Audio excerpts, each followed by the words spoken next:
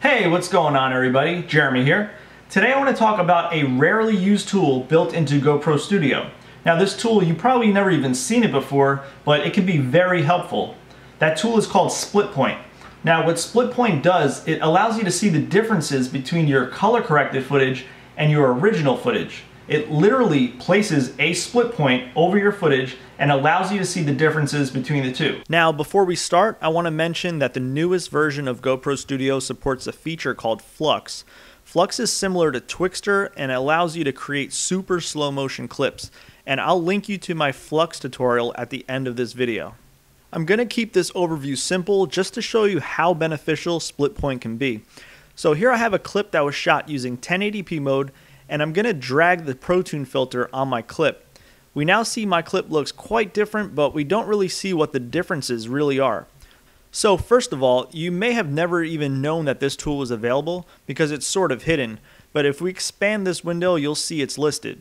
So now that we have the ProTune preset added, we can drag the split point to the center and we can see what the differences are between the two.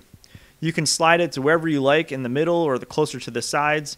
This tool can really help you with your color correcting or just seeing what the differences are between certain presets and your original footage. What I really like is that everything can be done on the fly. There's no waiting. You can easily see what you're doing and how different your color corrected clip looks compared to your original footage.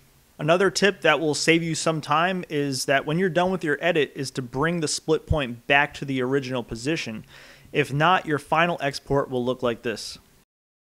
Alright guys, so that's going to conclude this video. I really hope you found it helpful. If you learned something new, give me a like. That helps me out a lot. If you have any more comments, questions, or if you want to leave a request for a video, you can leave it down below in the comments section.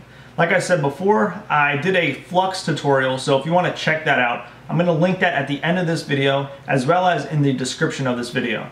So that's pretty much it, and I'll see you in my next video. Oh yeah, and feel free to follow me on Instagram and Snapchat. I usually post my updates on when my new videos are uploaded on there, and if you haven't subscribed yet, click that button.